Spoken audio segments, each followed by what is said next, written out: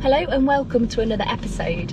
We have very kindly been lent this really lovely MG4 by our good friend John Chivers, just to have a go for a week, just to see what we think.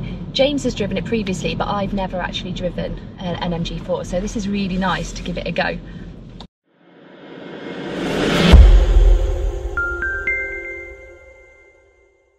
Please remember to check out our other videos and to click on the subscribe button and tap on the bell icon so you get notifications each time we upload another video. This is an entry-level MG4 SE spec which starts at £26,995. It's got a 51 kilowatt-hour battery with a range of 218 miles, which I think is amazing considering the early models of EVs, which had ranges of 90 miles. At 218, I mean, you can pretty much go anywhere, can't you? John chose the entry-level model for some specific reasons, one of which is that he just really didn't want a navigation system. The MG4 has got Android Auto and Apple CarPlay, which are amazing for navigation and much better generally than built-in navigation systems. My first impressions, it's obviously a completely different drive to anything I've driven recently. You're really low down to the road, but it does give you a really nice feeling, kind of being in touch with the road. The handling is superb and it's really nippy. It reminds me a bit of my Clio 182 that I had many moons ago prior to our first EV. It has a really nice low down feel and it's really nice. It is really nice. I'm really impressed by it. I have done a video on this previously, but I think that was a bit of a short, sharp version. And that was also the long range trophy top spec. And this one is the base spec, so the cheapest version you can get. I have been looking recently and I've seen these for 24 grand under on Auto Trader with a few miles on them, but you can get them for you know, an appealing price compared to what EV prices were 12 months ago. So there are some good deals out there to be had, but I think they're 26,995 is the advertised price. There you go, 26,995. So it still sounds expensive, doesn't it? It is expensive, it is, but prices are coming down. And that's good because it means they're more affordable and ultimately more people can have them. So our EV sales in our business actually have been really good. They've gone right up since Tesla knocked 9 grand off the price of their cars, so we're quite pleased with that. So good news for anybody looking to buy a second-hand EV or to get into the EV market. Anyway, let's just crack on with some technicalities. So a really big selling point for this EV is it's running LFP batteries, so lithium polymer, so zero cobalt, and cobalt's always a talking point for electric cars. So this electric car will use less cobalt than an internal combustion car because cobalt is used in the desulfurization of fossil fuels. Many people don't know that, but that's a fact. This has got zero cobalt. So can I just say that is just the base model though, isn't it? It is just the base model, and that has that, yeah, and that's one of the reasons John said he went for this particular model. It is exactly that. For that, and also the fact it doesn't have a sat nav, because he doesn't like an inbuilt sat nav. He prefers to use Android Auto or Apple CarPlay. As we are. We're using Apple CarPlay and it's fantastic. It's got a nice big screen inside and it seems to work quite fluidly, although I will say use a genuine cable. Genuine cables seem to work very well, non-genuine cables seem to be a bit hit and miss, so worth considering that. So do you want to talk about some of the negatives or do you want to start on the positives? Let's start on the positives. Okay, first of all, would you have one? Yes, I would. Okay. It is a really nice car. For us, it practically wouldn't work just in terms of space. We have a Florence, who, although is small, has a lot of stuff. And for things like when we go on holiday, we absolutely fill the car, the running buggy, that kind of thing. It wouldn't work for us. I previously have talked about how it compares to my 182, and it has a similar feel to it in the way it drives and the way you feel you're close to the road. That kind of go-kart feeling. Yeah, the wheels are pushed right out into the corners, so the handling is very good. Another thing that I'm very impressed with is it has an ultra thin battery, so the floor is very low. The rear bench is also very low, just like a standard internal combustion car. You don't have that higher bench height that you get where your legs aren't supported by the rear seat and your head hits the roof. That's not a problem in this car. It's really spacious. So, but as Kate said, the boot is a little bit on the small side. I think this is going to be one of the electric cars which will appeal to the younger generation because of the way it looks. It's got that kind of, I'm not going to say boy racer, but it's got that kind of look which is, yeah, it's going to appeal to that kind of person. Yes. Yeah, no, I agree with that. And there is a 420, 30, 40 brake horsepower version of this, 4-wheel drive on the way. I think that's going to be the one that people really go for when they want the zippy boy racery kind of thing. And I dare say many grown-ups will have it as well. Do you know what though? This has got that zippy feeling to it. Yeah, so rear-wheel drive, and that's nice because you don't get that torque steer feel that you get with a lot of EVs when you put your foot down and it starts pulling left and right. So all the drive from the back and then of course steering at the front, and that makes a nice combination.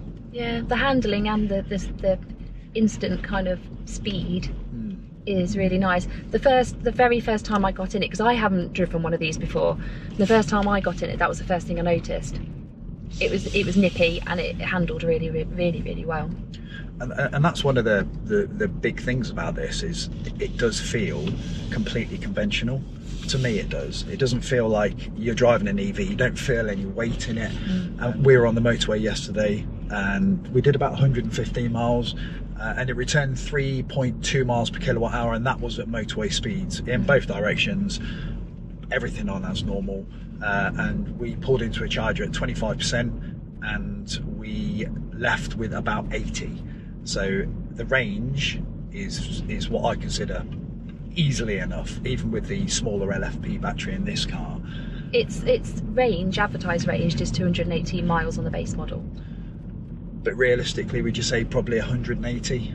Probably, yeah, I would say so. But yeah. I mean, if you look back at the the first EVs that were on the market, like our Nissan Leaf, which did 90, 218 or 180 is just incredible now. Yeah. And I think the other positive, this is, like we said, the base model. Sorry. This is the base model, but it still comes with loads of really good stuff. Yeah, yeah. Doesn't it? It does. In fact, I don't think it really misses much, does it? It doesn't have the full strip across the back. It doesn't have one-touch windows all round, but it does have 4 electric windows with one-touch drivers.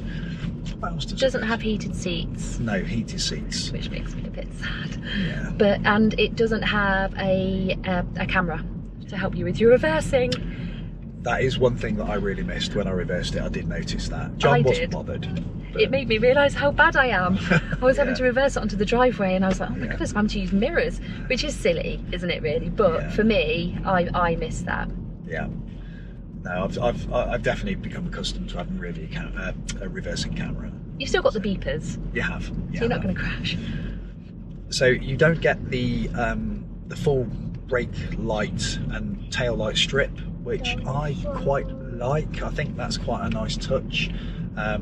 And when I saw the car first time, I actually installed a dash cam for John up here. When I was installing that, I thought there's something wrong with it, and he said, no, you don't get it on the base model. So one of those to consider. Not a showstopper by any means, but yeah, it's just a nice touch. It looks really nice. I think the exterior look of it is nice, especially from the front. The back slightly more Marmite. Yeah, I'd say slightly more Marmite, but from the front definitely it's got a really kind of mean look to it. Yeah, I think the back is my least favourite, but it's obviously been built for aerodynamicy. The curve in the rear lights is there for a reason, and that's to aid efficiency. At the moment, our last 41 miles have been 3.5 miles per kilowatt hour, which is enough. That's around town, and I suspect that will drop a little bit if you were to go on the motorway. Another positive is the headlights. They're full LED. and they are excellent. Really noticeable for somebody like me who's running projectors which are designed for halogens and I've put LEDs in them. I really noticed a difference with this. There's a real solid beam of light that that goes across the your vision, and yes, they are a massive upgrade in my opinion.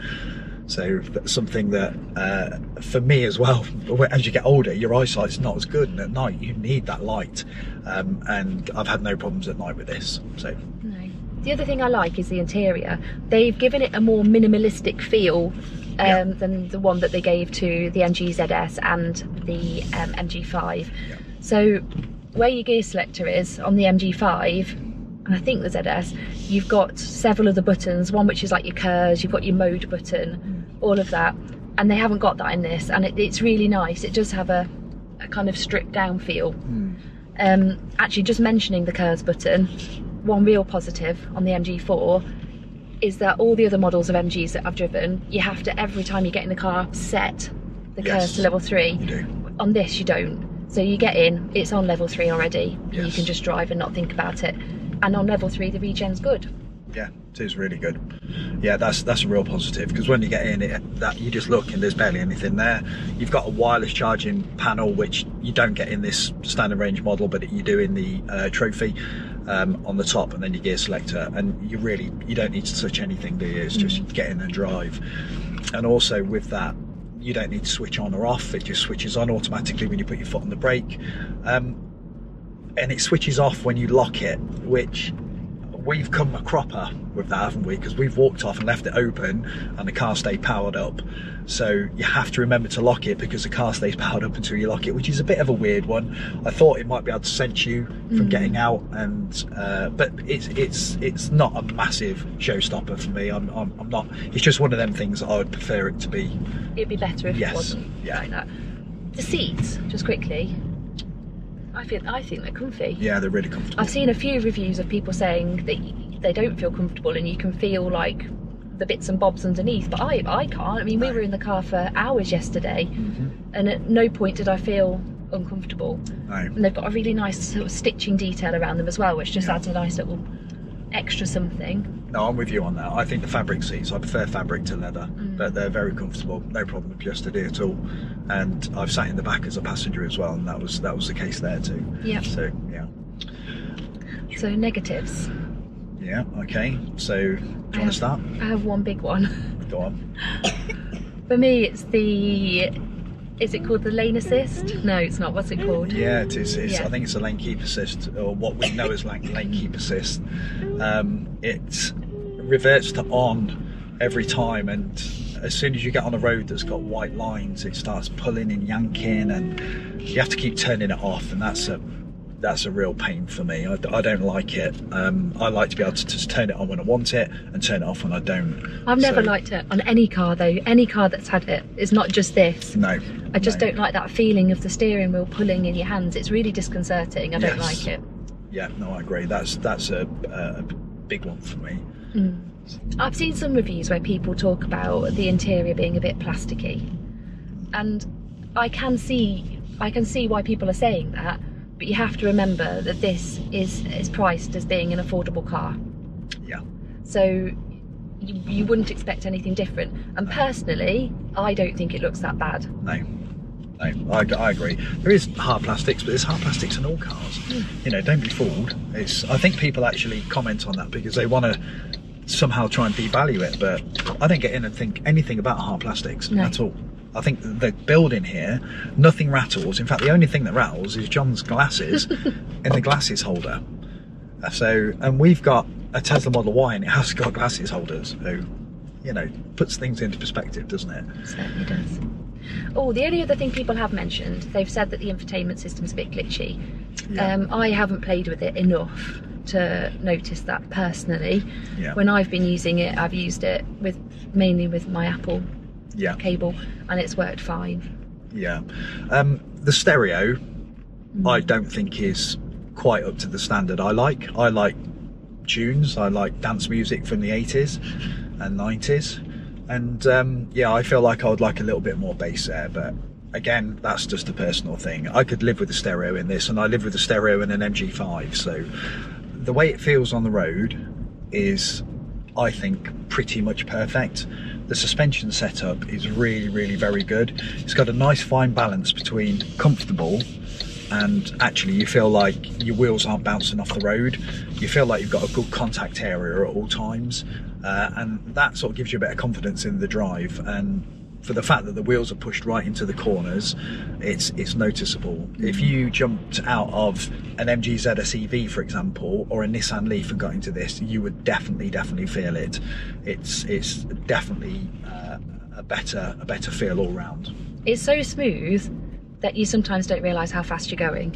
That's true, actually. We've got a 60-mile-an-hour road that that leads to our house, and when you're driving down it at 60, you do not feel like you're doing 60. In the Tesla, you do. Yeah. You do. You are very aware of the speed, and I think that's a pretty good indication of how well the car's set up. And that's MG, isn't it? MG have always been good at setting up suspensions, so hopefully that'll be something that carries on in the future. Would you have one? I'd have the 400 plus brake horsepower one, yeah. Well, I would. Yeah, that's fair. I don't know why, because I don't need it, but yeah, I would. Yeah. I found that the acceleration in this is good to a point, but then I don't know why, I just like that a little bit more. Maybe it's because I've ridden motorbikes and I feel like I want a little bit more, but it's easily powerful enough for 99% of the population. So just not you. Just boys. It's a boy thing. It really is. You're that 1%. Yeah. There's no need to get the 400 brake horsepower one, but I would have the 400 brake horsepower one. Yes.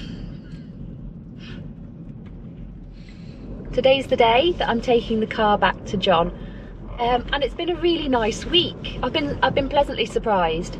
This, as we've mentioned before, but it's just such an easy car to drive. I can't put my finger on exactly why, and I think it's a combination of the suspension being set just perfectly, not too hard, not too soft, being so close to the road. It's really nice. It's quite a difference obviously to the Model Y, and you're in such a high up position. It's so easy to handle, and it's got a really nice nippy little feeling to it. So yeah, overall it's been a really nice week. Florence really likes it, James really likes it, we all really like it. But it is now time to return it. So a massive thank you to John Chivers, who very kindly lent us this MG4. And you should check out his YouTube channel. If you just search John Chivers, it's a nice mix of electric motorbikes mainly, some stuff on the MG4 and I think the MG ZS EV. There's also a little bit of music on there, I think. So yeah, check out John Chivers on YouTube. Right.